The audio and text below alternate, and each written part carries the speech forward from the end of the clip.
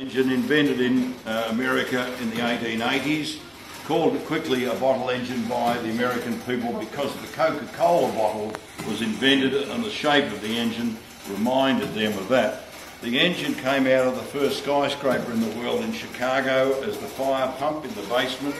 We've attached it here by belt drive to a generator which, when working, will energise the magnet. Something new you could do with steam power making electricity in the 1880s. It's a little my granny's sewing machine, that. So the generator should be excited now. You're watching, darling? Whoa. Anna, like that? Catch? Wow. So that's what you could do with that.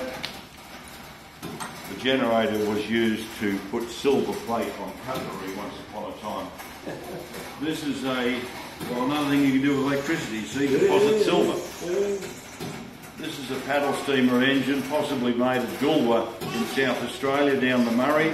It exhibits another one of, another one of Stephenson's patents here, the two rods connected by a link. The boiler was his patent. He gave the inventors 20 guineas for their trouble and made millions out of little things like this. So the paddle steamer is running ahead. The captain's seen a log up ahead. We're going to have to stop quickly and pull out of the way. He calls full astern. The engineer reverses the engine. They can stop the engine to see it's all okay and go back the other way. So in 1842, that little mechanism there put the industrial revolution into overdrive. It helped shipping, mining and railways exponentially. At the time everything was done mechanically and you had to lift levers and do things like stop things, didn't you? Yeah, as you did. It's a little engine made during the Second World War on the fly to war finish. It's got a number of features about it that tell me that. It was put on the Atlantic run in a ship to pump hot seawater out of the condensers into the ocean. So for the children here, they were able to see pumping bottled milk around over there, lots and lots of water. When they were at sea, they would pump millions of litres an hour. It's hard for kids to see that. Little ships like the Aurora carrying troops or supplies on the Atlantic run would receive a shell from the U-boat rather than waste a torpedo. This is the fire service pump off a ship. You'll see here steam at this end, water at this end, pumping water in the tank that you can't see. That's what that was used for.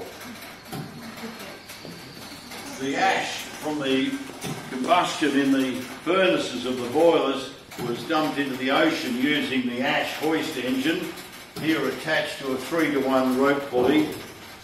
That means the engine can be a third the size of the big one to drive directly, so we're using the pulley system 3-to-1 here. There's the ship belching coal smoke there.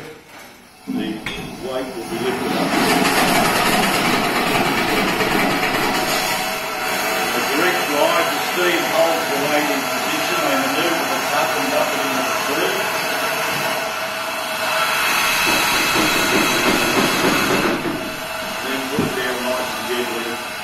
Just using the steam as a medium control. My steam track